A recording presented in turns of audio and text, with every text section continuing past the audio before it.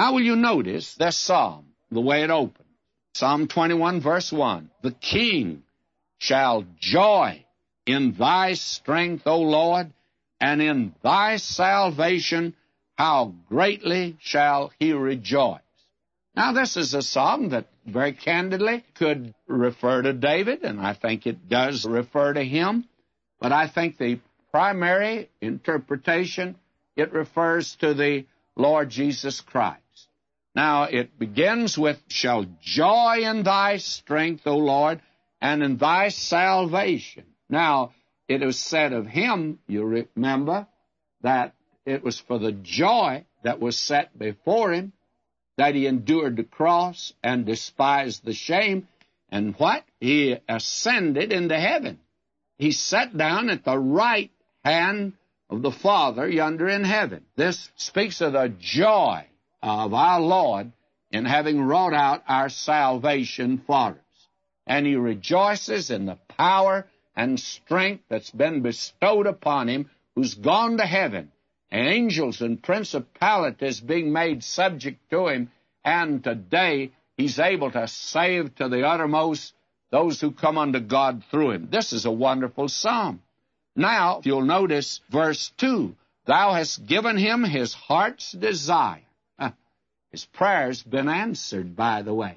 The desire of his heart has been given to him. And he says, you remember in his great high priestly prayer where he turned in his report to God, his final report, in John 17, glorify thy Son, that thy Son may glorify thee. Now this prayer, all his other requests, they've been answered, as we see in this prayer. This is the prayer of the ascension. He's at God's right hand. Thou hast given him his heart's desire, and hast not withheld the request of his lips. He could say when he was here on this earth, Father, I will that they whom thou hast given me be with me where I am, that they may behold my glory. And that's going to be answered someday. We're going to be with him. And he came down to this earth to make that possible. And we're told here, and hast not withheld the request of his lips. Selah.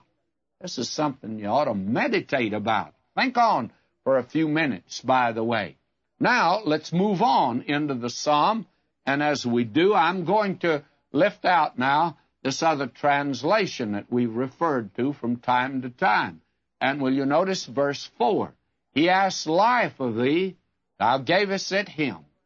Length of days, forever and ever.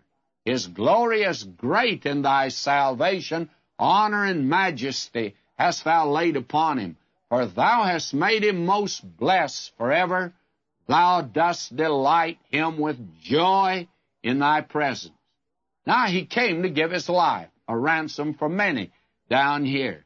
And you find him in humiliation, and you find him pleading again and again in prayer. And we find him yonder in the Garden of Gethsemane.